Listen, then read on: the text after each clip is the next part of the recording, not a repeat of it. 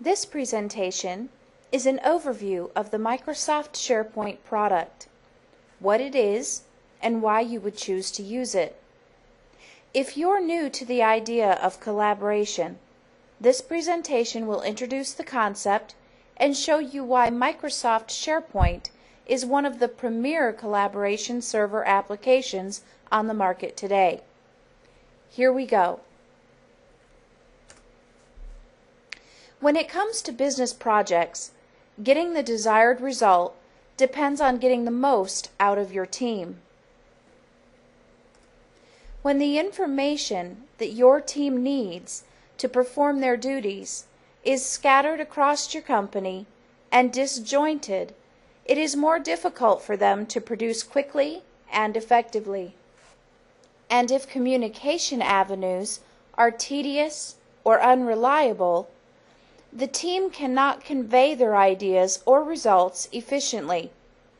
In fact, they may lose interest in attempting to communicate with one another at all. To help your team be the best it can be requires tight collaboration and clear communication. Welcome to Microsoft SharePoint. Here we're looking at a Windows SharePoint Services team collaboration site for my company's sales team. This site includes, by default, many useful SharePoint components to help my team stay on task and perform effectively. For instance, the calendar here on the home page displays any upcoming events pursuant to the team's efforts. In fact, I can even change the calendar view so that it displays more like a wall calendar. See? Now the team members who come to the sales team site can choose to view the calendar by the day, by the week, or by the month. There is also an announcements component here on the home page, which allows my team members to make important information immediately known to other team members who navigate to this sales team site. Here we see an announcement notifying all visitors of the kickoff for the sales project. My sales team members can quickly add additional announcements by simply clicking the link and filling in the new item.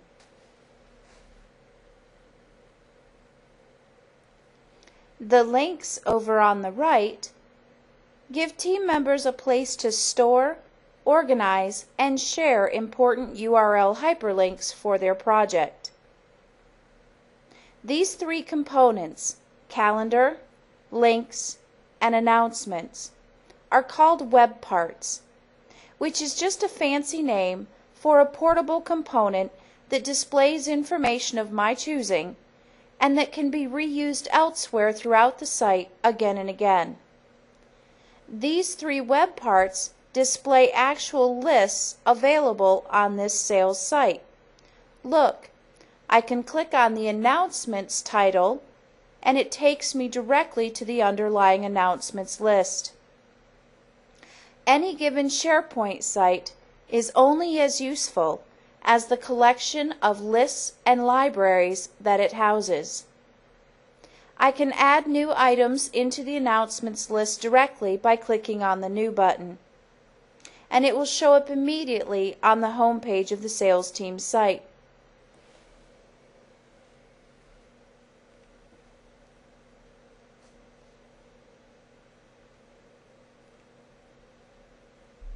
Sure enough, the sales project delayed announcement shows up on the home page. Another useful component in the sales team site is the document library entitled Shared Documents. This document library gives my sales team folks a place to store their relevant documents, spreadsheets, pictures, or Adobe Acrobat files, and other materials they need to get their jobs done.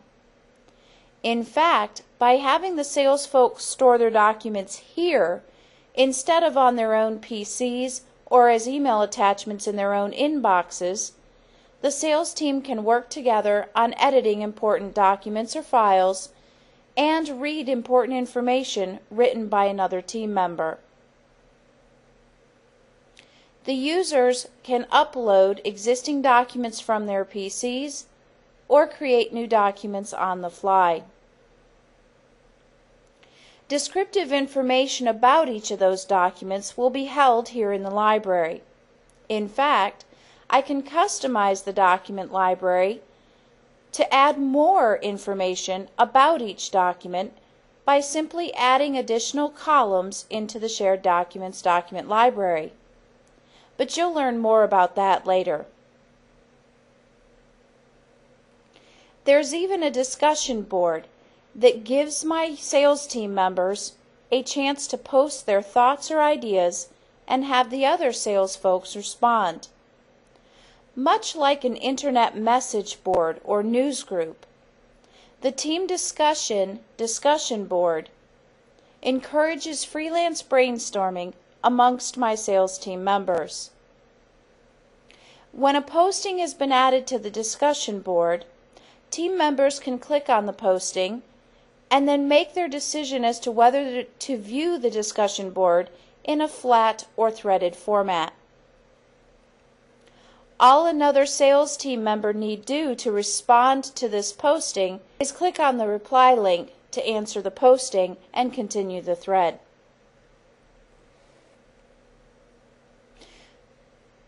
But if my sales team members need an even more casual area to exchange their ideas, I can create a sub-site underneath Sales Team and choose to use the wiki or blog templates while creating the site.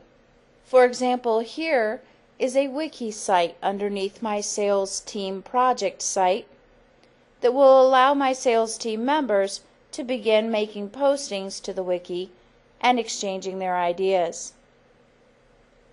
In fact, the components that ship by default with SharePoint to help your team become more productive allow you limitless creative opportunity to design the best project site for your team.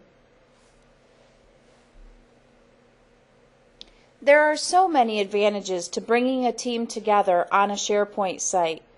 No more scattered resources, great notification and communication tools, and a much more creative environment for them to work and think in.